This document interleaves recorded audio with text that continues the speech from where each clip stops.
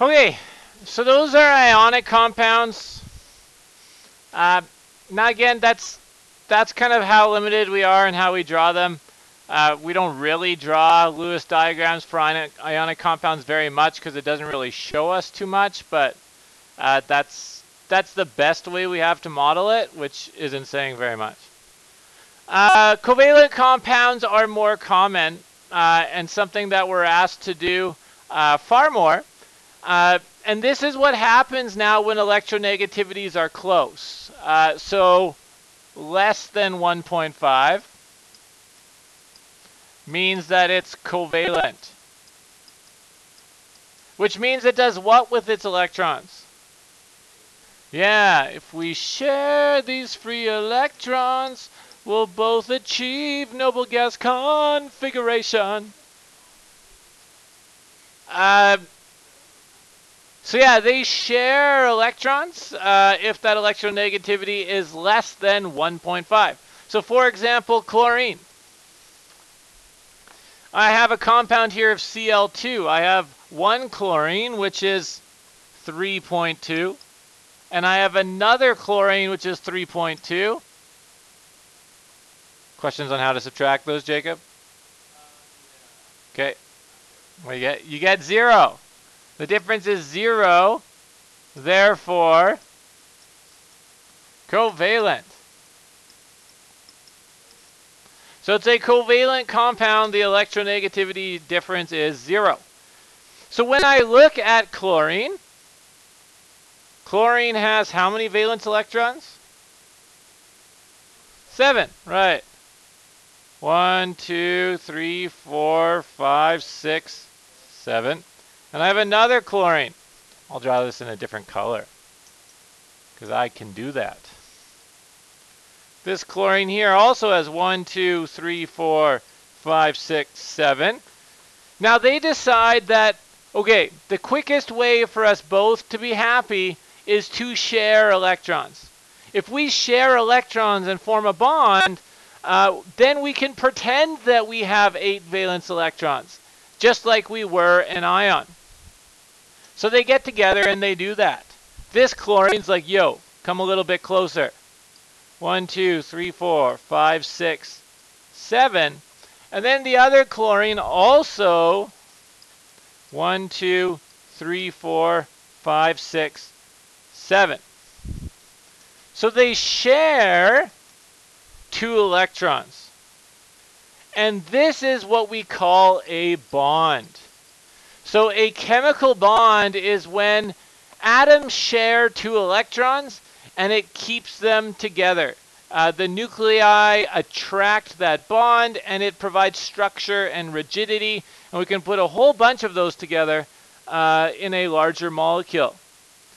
So they share those electrons. Yes?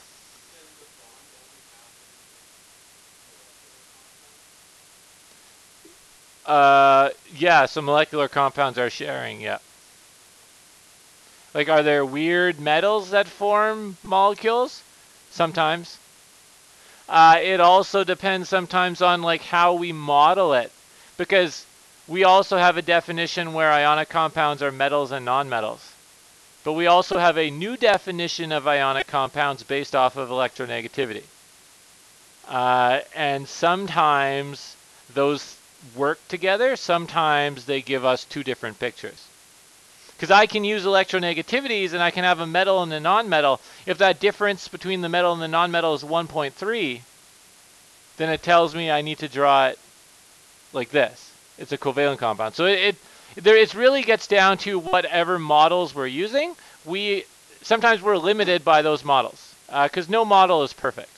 Every model works for what it works for and doesn't work for what it doesn't work for. It's deep. Audrey? That was the whole point.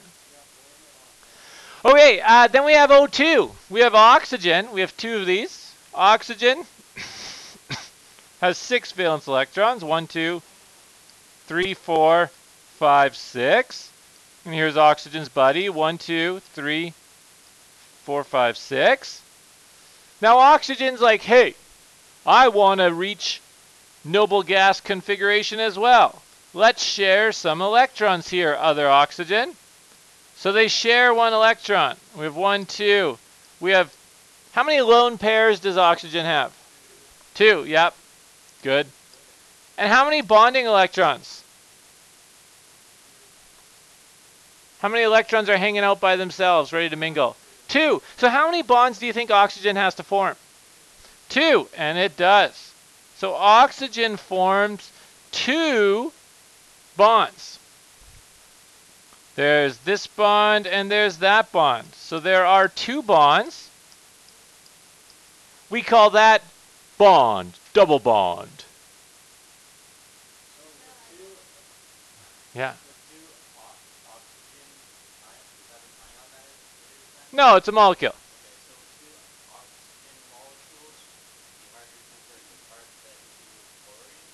Great question, which brings us to nitrogen.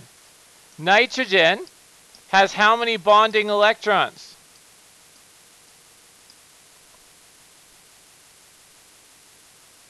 3. How many lone pairs? 1. So how many bonds do you think nitrogen needs to form? 3. Yeah, so nitrogen forms what's called a triple bond, James Bond.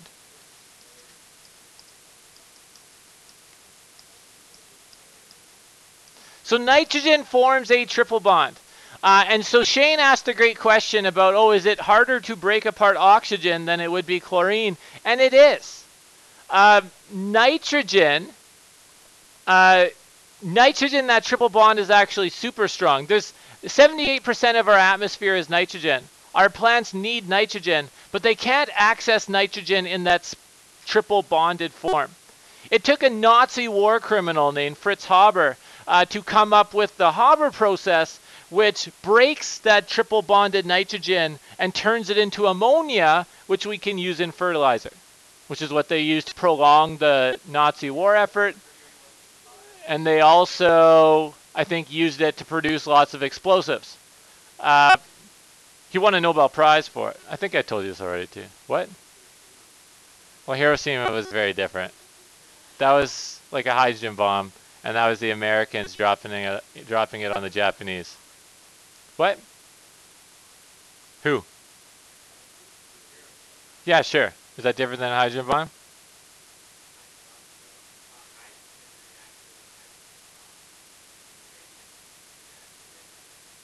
Yeah, I think it was a hydrogen bomb though. Maybe not. I don't know. You can Google it. It's Googleable.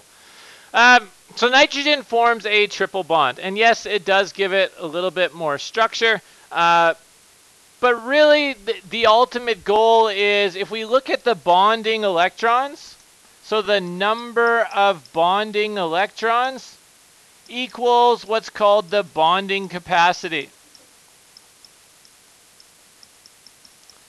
Usually, if I have one bonding electron, I need to form one bond and then I'm happy. If I have 2 bonding electrons, I need to form 2 bonds and then I'm happy. And if I have 3 bonding electrons, I need to form 3 bonds and then I'm happy.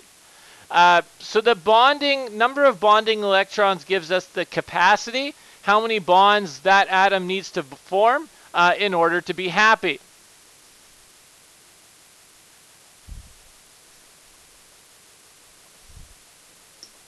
We'll go a step further now and look at methane. So this is CH4, or methane. It has carbon, which has 4 valence electrons, and 4 hydrogens.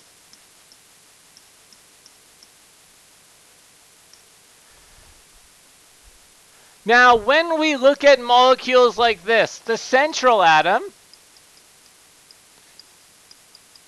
where do you think the central atom goes? Hey, nice. So the central atom, in this case carbon, goes in the center. So the central atom is the one has the highest bonding capacity.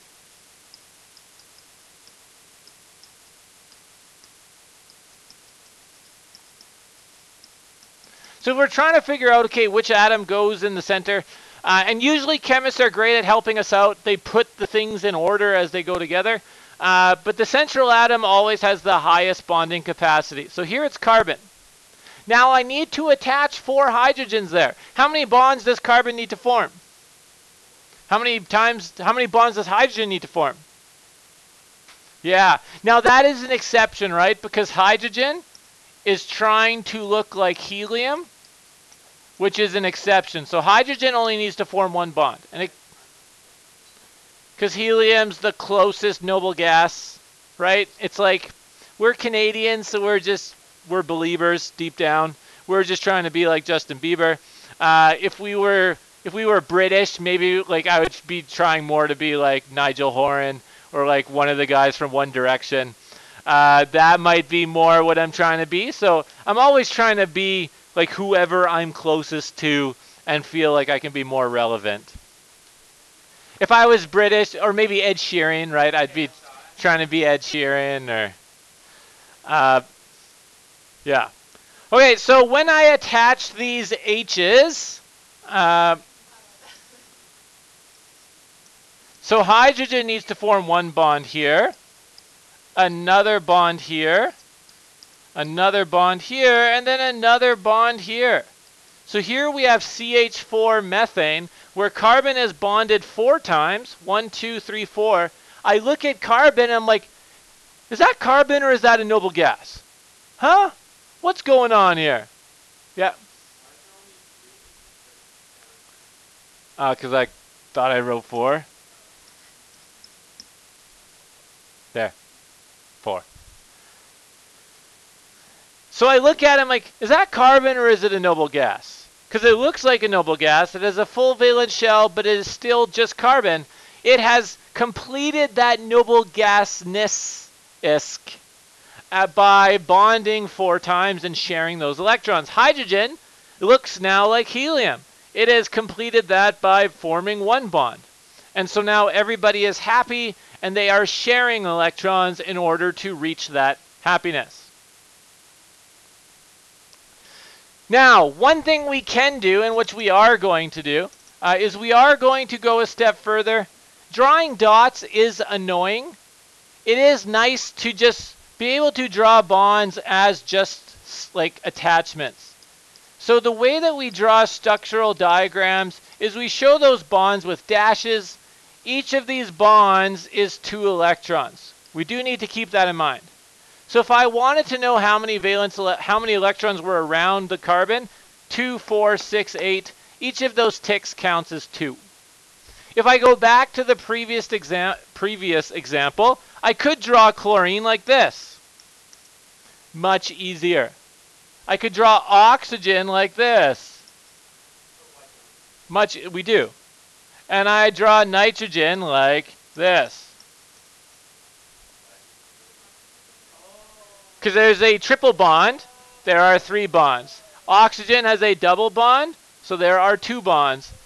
Chlorine has 1 bond, so there's 1. No, those are bonds. Those are the attachments we drew here with dots. Each of those bonds represents 2 dots. And we can do that for methane as well. Each of those 2 dots can be drawn with a tick. And so in that way we can draw molecules that are much bigger than methane, oxygen, chlorine, nitrogen by showing that attachment.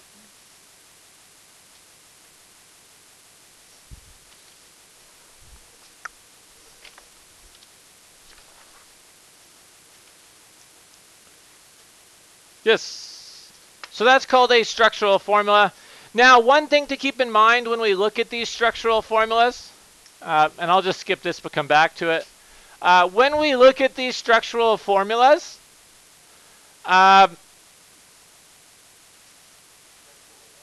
uses a line, a pair of shared electrons. It does not show the lone pairs. So when we look at the structural formula, that's these. This is how we're going to draw most of the things that we draw. Every shared pair of electrons is represented as a tick. Now the thing that is not drawn though are lone pairs. And that's important to note because we are going to have to know that they're there later on. So it's a lot simpler It doesn't show us the lone pairs that are there, even though they are. And we have to remember that they are still there. Cool. So let's summarize. Ionic compounds. How are they different from molecular compounds? Give. So complete transfer.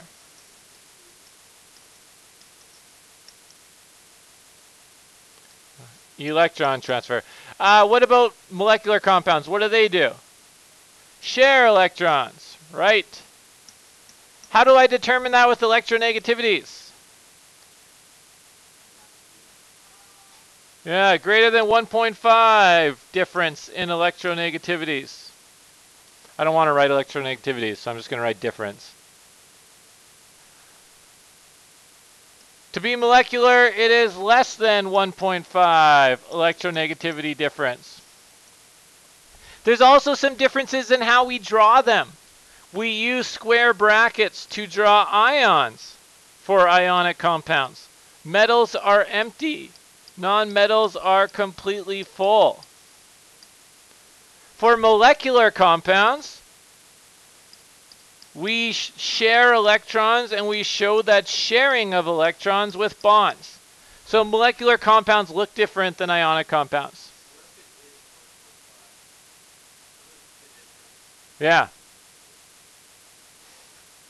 Great. I don't know. What? Well, it's more ionic than it is molecular. Like what example? Again, it comes down to our model. Like, how do we want to draw it? If we're looking at that, and then maybe we're like, well, it is a metal and a non-metal, I think most people would be like, oh, if it's a metal and a non-metal, and the difference is right on 1.5, I'm going to draw it like it's ionic. If it's like a couple of non-metals and the difference is 1.5, then someone's maybe going to be like, well, I'm going to draw it like it's a molecular compound. But either one's fine. If we're using just the model of electronegativity to define something as being ionic or molecular, there are going to be some weird situations compared to like our metal, non-metal thing that we were told to memorize in Science 10. And which is fine, because that's a good way to determine whether it's ionic or not. But our model really determines what the things are modeled as. Like if we choose a different model, sometimes things look a little bit different. How are they similar? What are they all trying to follow? Yeah, they're all trying to follow, we call it the octet rule. They're trying to completely empty or fill their outer shells. They want to look like noble gases. And in the process, they all look like the same. Yeah. Why? No. Why would you ask that and not just do it if you're determined to? Because obviously my answer is going to be no. But if you didn't ask, I would have walked around and you could have been like, I would have been like, Audric, why are all your notes in your data book? I'd be like, I didn't know I couldn't do it. Right? You need to have a little bit more foresight when you ask these questions. Now you know you can't. It's like Heisenberg's uncertainty principle. No. Yeah, it is. If you don't ask a question, the answer can be both right or not right. Yeah, well then it's decided one outcome or the other. So you have some diagrams. Try these. So draw the, it says Lewis, but I think we're beyond that already. You can draw it in dots if you want, or draw the structural diagram, or kind of a hybrid of both where you show lone pairs in dots, but bonds and dashes. But try to draw these molecules, and then we'll check, make sure we're on the right track, and then move on from there.